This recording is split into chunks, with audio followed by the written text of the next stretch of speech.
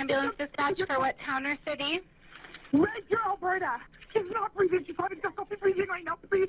Okay. Please. Please. Can I please have ambulance here right now? They're on their way, okay? How old is she? She's 18 months. She's 18 months. Please. Please, baby. Okay.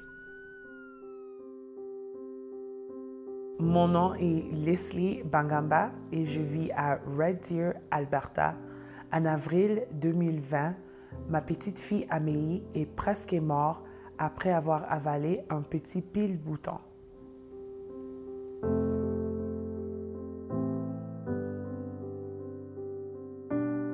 Encore maintenant, c'est vraiment difficile pour moi d'en parler. Je ne souhaite à personne de vivre ça. I'm Matthew Carroll. I'm a paediatric gastroenterologist at the Stollery Children's Hospital in Edmonton, Alberta. This one in the middle is the button battery, and you can see it's stuck. The energy from these button batteries causes tissue damage within about 15 minutes.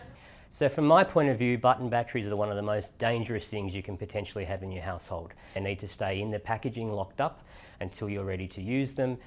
When you remove them from devices, or you have a device where it's gone flat, don't presume that the batteries are dead. They still have enough energy in them to create injury, so we'll lock them up somewhere safe, and then when convenient, drop them off to your recycling centre locally, but make sure to keep them away from the kids, because if they do put them in their mouths, we have to treat that as a surgical emergency.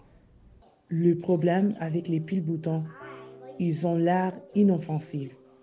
Mais en réalité, des enfants continuent à mourir après avoir avalé une pile-bouton.